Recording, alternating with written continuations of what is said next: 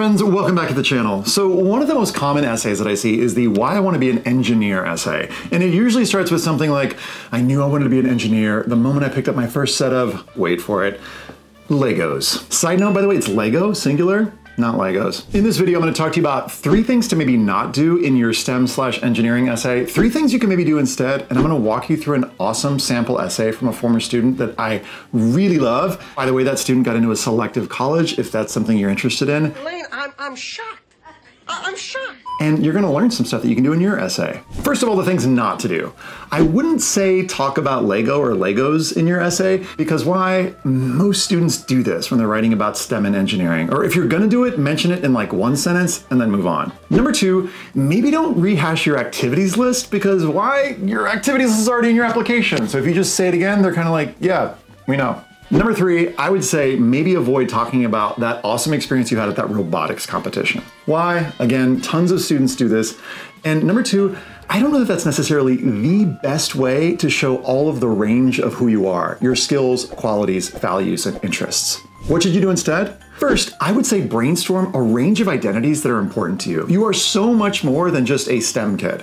What other communities are you a part of? What else do you love to do? Number 2, if you are going to talk about an activity, mention so what or why right afterwards. That'll help it seem less like a brag, and I'll show you what I mean in just a second. Number 3, see if you can find a device, which is to say a thematic thread that connects all the different sides of you. Let me show you what I mean in this sample essay. While my friends binge The Office, the student writes, I'm at home with my favorite family tavern, Cheers. Reminiscing on my first visit 5 years ago, going into my 10th visit, I realized the gang at Cheers is my mirror. They reflect how I've grown. This is what I mean by a framing device. So essentially, rather than just be like, hey, here's some different sides of me, the student has chosen Cheers as a particular lens for looking at his life. This is pretty cool because it raises at least 2 questions for us. Number 1, what are the different sides of this student that we're going to learn about through his connection to the characters in Cheers? And number 2, why has this student been watching so much Cheers? Next paragraph. Sam Malone, handsome, charming, ex-pro athlete. When I first met Sam, I had the typical impression, a playboy. However, I now see the real Sam, a compassionate being. Raised in Birmingham, I've learned many positive lessons, but there are some lessons I'm ashamed of. Homophobia is still prevalent in Alabama. Something as platonic as hugging your friends fuels ridicule. There's an episode where Sam is conflicted after discovering his old best friend was gay. By the end, he determines that whom his friend loves shouldn't affect their friendship. A progressive act for 1983. This became personal when my brother came out. I was angered that a society that taught me Southern hospitality tried to teach me to hate one of the people I love most. Sam's actions taught me who one chooses to love doesn't change their humanity and encouraged me to promote that view in Alabama. When classmates make homophobic comments, I always bring up my brother and our story. These same classmates are now attending the annual Pride parades, standing up for our friends' rights. 2 awesome things that this student is doing. Number 1, he's revealing specific values and connecting them to specific examples. So for example, we get the value of compassion, and he shows how he has learned to be more compassionate. And number 2, there's a value of something like social justice or helping others. And we see the specific example of talking about getting his friends to go to the annual Pride parades that gives a specific example of that. The second thing, and you don't always see this in STEM or engineering essays, is there's a little bit of vulnerability. And the way to be vulnerable is just to use specific personal examples. Next paragraph. Diane Chambers, educated, elitist, starving artist. Diane loved the arts and displayed her work proudly, even if her cartoons of people depicted animals.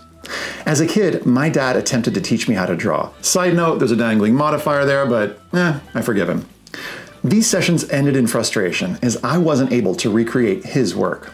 While I was fascinated by the expression of creativity, I thought, I'm not talented. Through Diane's character arcs, I learned art is not linear. It's multidimensional. Diane would appreciate the discovery of my means of expression, graphic design and programming. I blend the 2 mediums to create an impactful product. Whether it's designing and developing an app to battle the Tanzanian water crisis, or creating advertisements and social media posts for my internship at a construction tech startup, I reveal my vision through my greatest passion, technology. Again, the student's using specific examples to support his values, in this case, his art, his creativity, and he's showing vulnerability. So he talks about a moment where he was like, I'm not talented, and basically like weaves in or suggests a struggle that he went through. Now, some of you might be like, you have to write about your struggles. You don't. You can weave them in subtle ways, just like this. Next paragraph.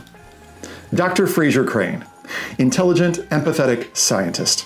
Fraser, we're on a first name basis, joined the gang later after falling in love with Diane at a mental health retreat. By the way, these little asides are really useful in terms of the tone because they break up the narrative.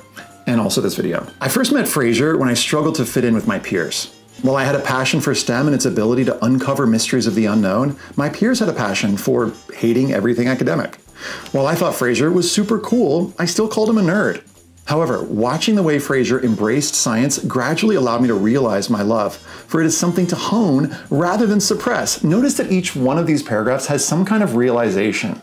That's cool, that's called an insight. Eventually, I developed enough confidence to reach out to a professor at the University of Alabama at Birmingham to conduct computational physics research. Over the past 3 years, I've completed 2 research projects, currently researching the distinct applications of computer vision, and have become a pioneer within STEM. Inspired by the love for computer science competitions, I founded the district's first CS team.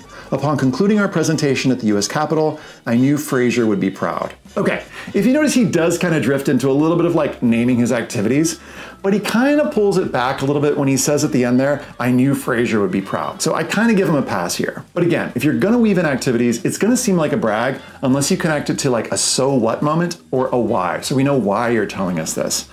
Or you can do what he does, which is connect it back to the theme or meme thread of the essay, which in this case is Cheers, connected to the character of Fraser. All right, final paragraph. The Cheers gang. I've wondered why I clicked with them so well, since we are different people. Sam the jock, Fraser the nerd, Diane the artist, I the awkward teenager. Notice a little more vulnerability there. I've realized each of them is part of me. When I face societal pressure, I always learn and overcome. Side note, you might delete the word always because it shows extreme language. While I'm passionate about science, I also love the arts. Whereas I used to be an antisocial 7th grader, I'm now a senior with great friends and mentors. No matter what I'm struggling with in life, I know I can return to Cheers, where everybody knows your name, which, by the way, was the theme song of Cheers. So again, what is this student doing? He's showing different identities through these characters and revealing different sides of himself. So he's saying to the reader, who's probably reading lots of essays about students who have, been coding since they were 2 years old, and saying, I'm more than just this. The other things he's doing well, revealing values, things he cares about, showing insight, answering so what, showing a little vulnerability through personal stories, and showing craft. Craft is basically giving the reader a sense that you spent some time working on these essays, that you care about the reader understanding who you are. And you can do that in lots of different subtle ways. Hope this was helpful. Below you'll find a link to my free guide to the personal statement, which is pretty rad. There's lots more at collegeessayguy.com. If you're a parent or a counselor watching this, I've got tons of new resources for you. We're creating them basically every month. Hit that smash like, subscribe button, you know what to do, and I'll see you soon.